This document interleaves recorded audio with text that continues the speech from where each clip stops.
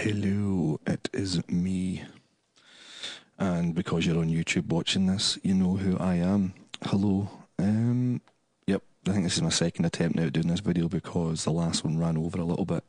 So I'm going to get right to the point and say this is something that has confused me about recording with guitar model software, amp modelers, effects, plugins, all that nonsense, whatever you call it.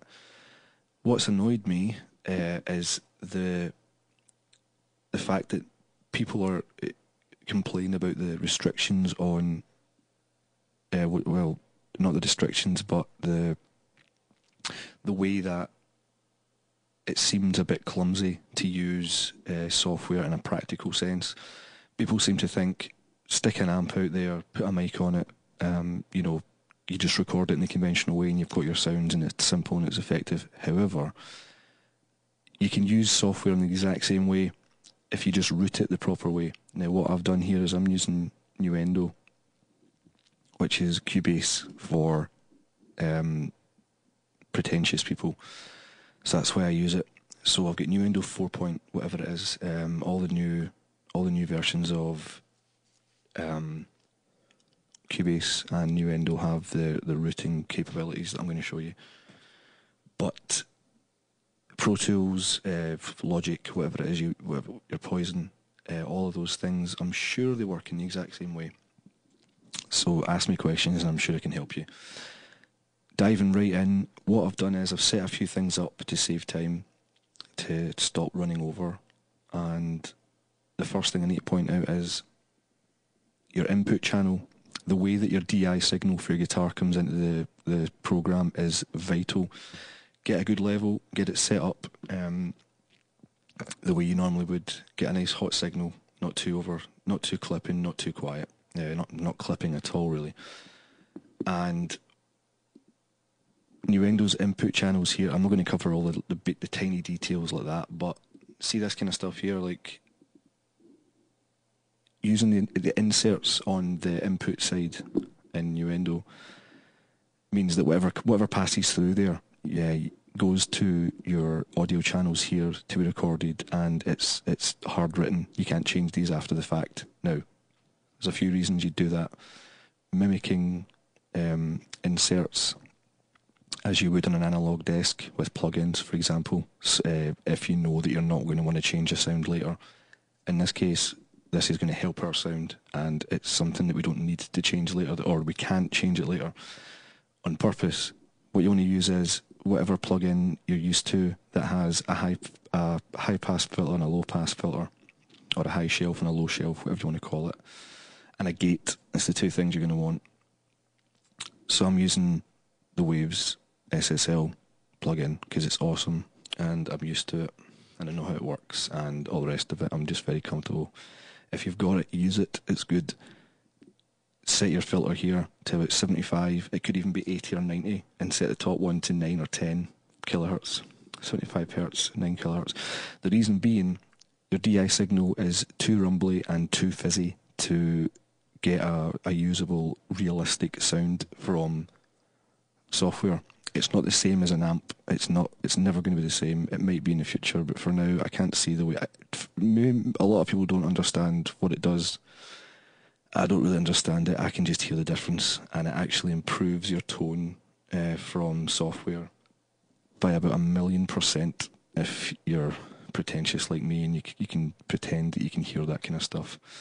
So that's what you want to do. Set that like that and set a slight gate, just enough so that you're getting, see I'm strumming the guitar there, just enough so that you're getting just a little bit of hum or noise cancelled out. Enough of that. You know what you're doing there. Use your own skills. From there, add one audio channel, mono. Do it in the usual way. Project, add track, mono audio. I'm assuming you know what you're doing with this kind of thing, so I'm not going to baby you. I'm not going to walk you by the hand every step of the way. Do ask questions later on if you're confused. You've got one audio channel. Make sure your input of that is the input of your guitar DI coming from your insert over here. Output, no bus. Very important. You don't want that DI signal coming through. just put on the audio, your input monitoring, just turn that on, have it up at 0, perfect, that's all you need on that one. Create one group channel, again, project, add track, group channel. This is your amp, this is the magic bit. This is where I'm going to be testing out Guitar Rig 5 as well, and just going through a few presets to lay down something for you. So load that in, or whatever it is you want to use, Amplitude, whatever.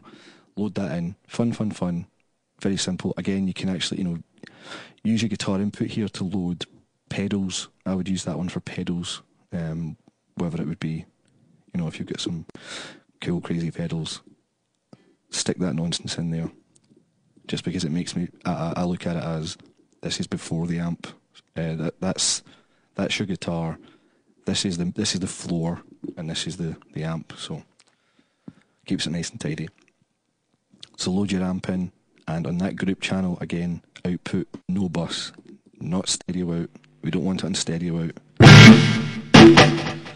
That sounds nasty right now because that's up full. The reason being, when we route that to an audio channel to record, we don't want to have this decide how loud the amp sounds to us listening to it. So before mixing it down, obviously, as you're listening to it live. So that's important for the main reason that you can't balance it.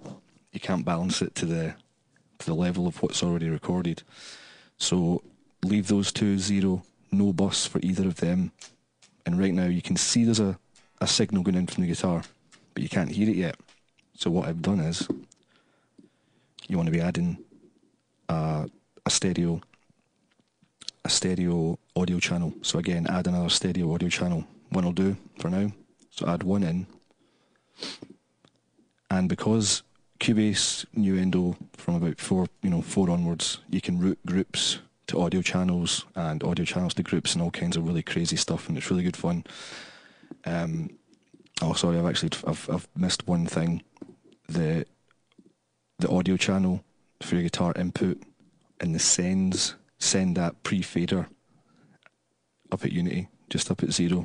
Send that right there like that. Easy way to do it is just to sort of, when you've turned it on, pre-fader, hold down Control, click on the blue line, bam, up it goes. Let's do it one more time. Bam, sweet. So that's going to send to the guitar amp, and that's why you can see the signal going in. And this audio channel that you're going to actually record on goes groups, guitar amp. So you've got the top, groups, guitar amp, and stereo out. Or if you want to, do your own mixing and go crazy, you can change that later as well to something else. So hit audio monitoring. Magic. So I think I don't want to use that. I'm going to batter down a couple of, just to show you how simple this is, and this is why we like to do it. I think I'll use that set. Yeah, that's a sort of nice rhythm for now. And I have some nice drums laid out courtesy of Contact 5, which is even better than Contact 4. I found it to be a lot more CPU friendly. And I've got a drum kit set out that I like from Abbey Road, and an extra couple of things, kick and snares, from Stephen Slate. So combining those two, you get this head fuck of a kit that's brilliant, as far as I'm concerned. Heavy breathing. Yeah, so you can hear that. That's me playing live.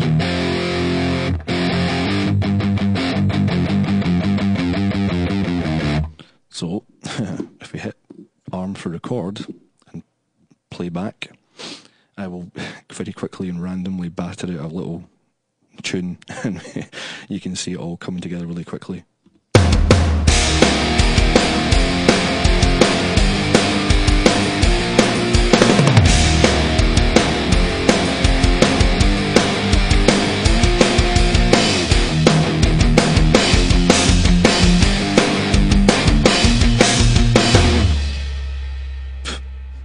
What the hell was that? I think I've been spending too much time at the cat house. So if we take off the record and monitor, you can hear that back.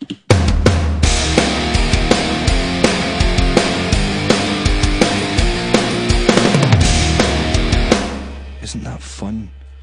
Now I named that guitar 1, GTR1, so let's do another one, and this time when you arm it, setting your input from guitar amp and stereo out. We're hearing that twice, so let's just double that up.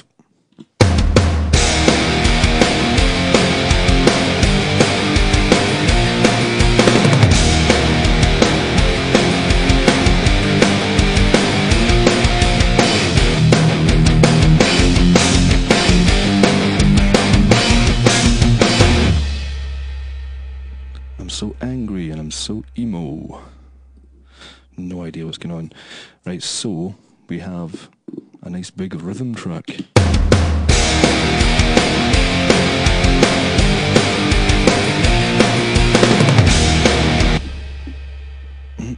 Taste the vibes, taste the vibes. Guitar 3, gonna go for some kind of cheesy. Again, add another channel from guitar amp. It's all very simple. You'll figure out your own way of working. It's comfortable for you. Let's feel like what was a good one? 1993 hot solo rig. Actually, maybe not. Let's go for something like. I was playing around with a few of these earlier, and I cannot solo to save my life. Shredder solo. What's that one like?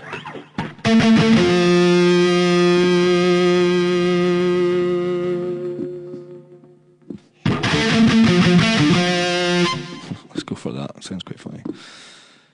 Yeah, so let's add a wee bit of lickage.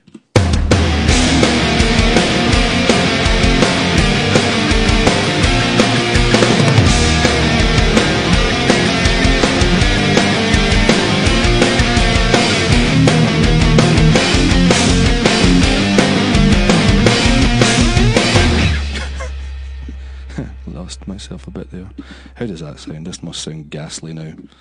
Bullet for My Valentine. Eat your heart out.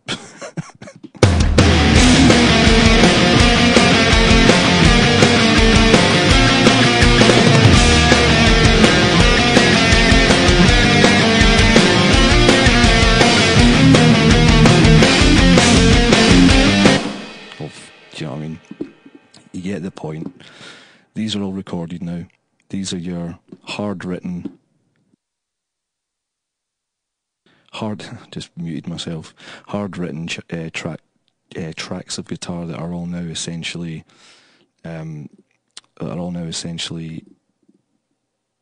as if they were recorded from a real amp, and the flexibility of and speed of doing that, you know.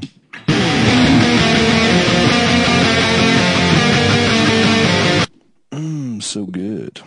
But not the tune. The tune sounds like ass. I hate Bullet for My Valentine, that kind of nonsense. What the hell was that? Sounds fun. Yeah, so... Oh, shut up. Right. So there you go. Enjoy. If you have any questions, ask. And thanks for watching. Rock on.